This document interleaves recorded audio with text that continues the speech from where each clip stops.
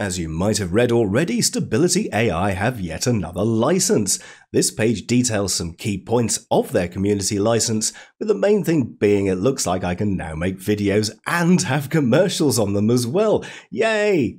Apparently they've fixed the license, and what it looks like now is that if you're a business with annual revenues which exceed $1 million US, which is around 780,000 in real money, though when it comes to things like licenses, don't take my word for it as I'm just a nerd, and do check these things for yourself. So with the license news out of the way, it means we can now take a quick look at Stable Diffusion 3 in action versus Pixart Sigma and see if it does have any uses after all. The actual model itself hasn't changed as yet, it's only the license, so for now it is still a bit pants. It does have its uses however, and if you stay within a really limited subject and style range, some of the images can be pretty good. A little bit on the setup here before I go into the good, the bad, and the potentially ugly. I'm running everything locally here in Comfy UI, and if you'd like to do the same but don't know where to start, then I suggest checking out my Comfy UI playlist first. You'll learn not only how to install Comfy UI, but also some workflow basics. If you need, start out with the simpler workflows and then build up from there. Links are in the video description. For this workflow then, way over to the left and out of the way, I've got the Stable Diffusion 3 model loader, an empty latent and the negative prompt as well, all very standard stuff. Stable Diffusion 3 generation is using DEIS just because it's new and I like new stuff. It's got the light background and is the first image in the various outputs. For Pixart Sigma generation, it's the XL21024MS model, and to save loading a different T5 model, this lovely Pixart T5 from SD3 clip node means I can just use the Stable Diffusion 3 model for Pixart as well. Very handy node. I'm using the new Euler CFG++ sampler with Pixart, which, interestingly enough, doesn't seem to play too well with Stable Diffusion 3 for new image generations, unless you turn the guidance scale way down to 0.1. Anyway, I've got refiner and high-res fix options underneath as well, as Stable Diffusion 3 does seem to make a fairly decent refiner. No refiners to start with though, just Stable Diffusion 3 versus Pixart with a whole range of subjects and styles. No batches, each model just gets one go to get it right and no backsies. The first generation is a badly drawn cow, so let's have a look at both outputs. Okay, we've got both images there. Let's have a little zoom in on those. So that's Stable Diffusion 3, Pixart Sigma there. Which one do you think is the most badly drawn crayon cow? For prompt number 2, I'm harking back to the Pixart Sigma webpage, where they've got a photorealistic video of 2 pirate ships battling inside a cup of coffee. Over in Comfy UI, I'm doing something similar. There, I've got a photograph of 2 tiny pirate ships battling inside a cup of coffee. How will each model do? Taking a look at the final results then, certainly for me, it is Stable Diffusion 3, mostly because both of the ships are inside the coffee, whereas over here, we've got ships flying around in space. Prompt number 3, then I'm looking for a cubist art style kangaroo druid in the forest. The outputs then for our cubist art style kangaroo druid with soft pastel shades, and as you can see, Pixart Sigma does indeed have those soft pastel shades, but Stable Diffusion 3 has this sort of crispy, really bold, vivid colour look, which is why I say it has sort of 2 styles basically. It's got photorealistic, those are okay, and photorealistic painting, which is that sort of style. Try to do anything outside those 2 and it just won't work. We've also got a third ear there, or a little spiky bit on top of the head, so lots of animals I generate, obviously rodents, and they all seem to have this third ear, this little sort of ice cream quiff in the middle of their head. So yeah, sorry Stable Diffusion, but that is a big failure. We'll see the same sort of thing here with prompt number 4. So this time I want a paper cut art style. Got a little rodent wizard emerging from a vortex of energy there. I do want the bold colours this time, and hopefully there'll be some sort of 3D effect, yes? Well, yes if you're Pixart, and no if you're Stable Diffusion 3. As you can see, it's utterly failed to do a paper cut style. Another little difference between the two models then here with prompt number 5. So we'll do this first one, which is a pencil art sketch of a fantastic car from the future. And then I'm going to add some text to the end. So let's have a look at these first generations. And then we've got our futuristic cars. So I'm going to change the prompt. And then I'm just adding a little bit of text on the end. So I'm just saying the shading and line work is top notch. Shadows really bring the image to life. Now, when I run it again, you should see that rather than changing into completely different pictures, both of them have just changed a little tiny bit.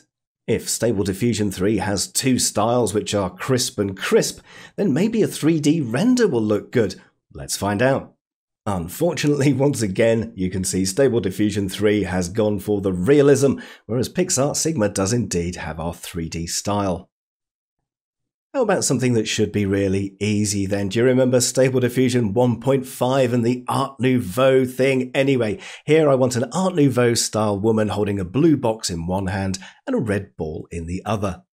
If you guessed that Stable Diffusion 3 would produce its style, then you're completely correct. There's absolutely no Art Nouveau whatsoever in there. So even though the Pixart Sigma image isn't necessarily as good looking as that one, it is a little bit more Art Nouveau than whatever that is. Let's go even more generic then. How about a pixel art waterfall at midnight flowing into a steampunk aqueduct? The final outputs then, and once again, I much prefer Pixart Sigma. Stable Diffusion 3, I don't even know what's going on there. There seems to be no essence of steampunk. It's got the midnight and the waterfall, but I don't know. I just much prefer that image from Pixart Sigma. Now, I could go on with a whole load more styles, but hopefully you get the gist. For the most part, Stable Diffusion 3 has two styles, photographic realism or a slightly more painting style realism. What it can do quite well. It's got some of the best prompt understanding and text generation I've seen, for example. It's just there's so much it can't do, such as different styles and humans in various poses. How about as a refiner then? Well, again here I got a mostly 50-50 result. So let's start off with a photo of a rodent wizard holding a book with a picture of a cow on the front of it. Now obviously that's usually pretty difficult. Having a thing holding a thing with a picture on the front of the thing doesn't really work. 4 of them then this time, so that is the plain Stable Diffusion 3 output and the plain Pixart Sigma outputs that we've already been looking at.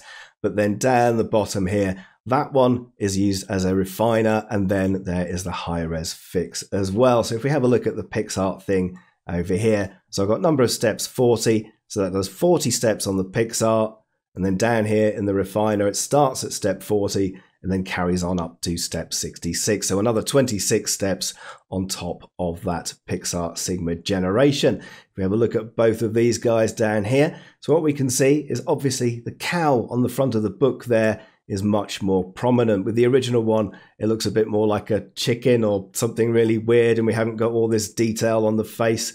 So using it as a refiner does mean that you get the more photographic style, of course, but it does mean you can get it to follow the prompts a little bit better, and maybe you want that slightly more photographic style. As well as putting cows on the fronts of books and making things into a more photographic style, you can also improve text as well. So here I've got a painting of a red box with the word "no cats" on the front, which is of course something that Pixart Sigma can't do at all. The results then, and the original Stable Diffusion has done very well. So that's the photographic painting style I'm talking about, and there is the original Pixart Sigma. And of course, this can't do text at all. I mean, it's close. It's got some squiggles in there, but once we get through to the refiner, we can see it's got "no" on that vase, which is close to what that one said, and the bottom word is "cats." So it has actually fixed the text. And with the high-res fix, it's even better, much clearer there with the "no cats," although we are starting to get some artifacting with that turning into flowers. A pencil art sketch is the next one. I'm meant to have a bloke on the left and a woman on the right, and the guy should have a rodent t-shirt. Let's find out how these do. Here is an example of both sharpening and getting it to follow the prompt a little bit better. The Stable Diffusion 3 image there does look really cool, but we're looking more at the refine. So we've got the original Pixar image there, And then I've got the refiner and high res fix, but I've also got an extra one down here just to really burn it in. So now it does get the rodent on the t-shirt. So I've got a really high number of steps, a very high CFG, 0.3 is very high in this case, and quite a high denoise. Now, even though it is burnt, he has got the rodent on his t-shirt, so it's followed the prompt a bit better. And for this sort of black and white pencil style, I don't mind it. I mean, comparing the two, that one looks quite good and that one looks a bit faded, but of course it's up to you. Doing the same sort of thing with the image we generated earlier, our no cats one. So here it is completely burnt. It's added some cool details to the mirror. So there's the old mirror and that looks a lot more shiny now, but that is essentially the Stable Diffusion 3 style. That's what every Stable Diffusion 3 image looks like, this sort of crispy style. So it has got a little bit of potential as a refiner. It can add some detail, and if you want to add that sort of style to your images, then it's a very good choice. Overall then, a very limited model, but it can do some things, and at least we've got a slightly better license now. Thanks for watching, and see you on the next one. Ooh, nerdy rodent. He really makes my day. Showing us AI in a really British way.